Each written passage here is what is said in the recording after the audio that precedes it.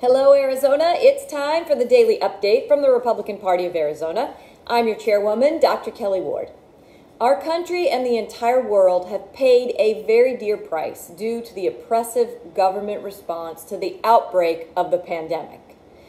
Our citizens have had their businesses shuttered, in many cases never to reopen again, subjected to burdensome restrictions if they ever got to reopen at all, forced to operate at reduced capacity, make less money, and generally suffer under the auspices of stopping the spread.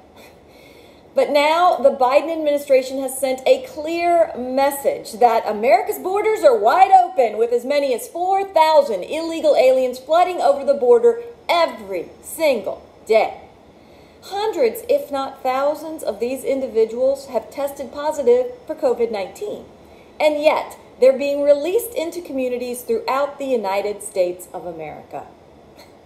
Instead of trying to stop this crisis, Democrats in both the House and the Senate are arguing over the use of the word alien in the Immigration and Nationality Act, and they're running legislation to replace alien with the term non-citizen. Now, isn't that reassuring? One thing is clear.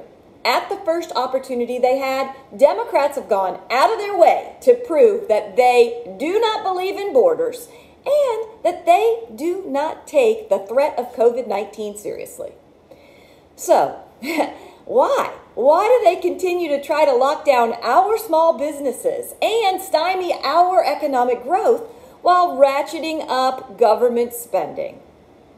The American people are fed up with this, and Republican leadership is the way out of this Democrat mess.